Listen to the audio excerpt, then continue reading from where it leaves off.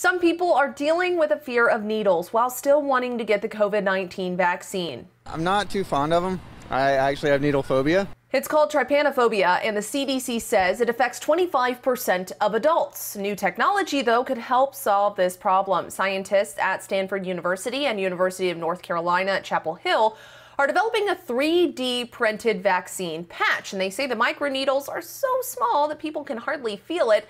And because of the way it is applied to the skin, scientists say it's actually more effective than traditional shots.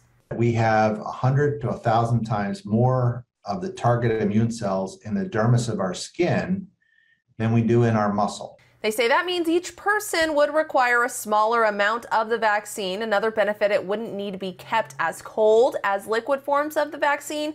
Right now, the patch is being tested on animals, and researchers believe within 5 years it could be ready for humans.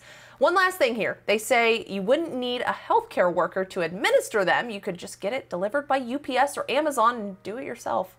Katie Johnston for CBS 2 News.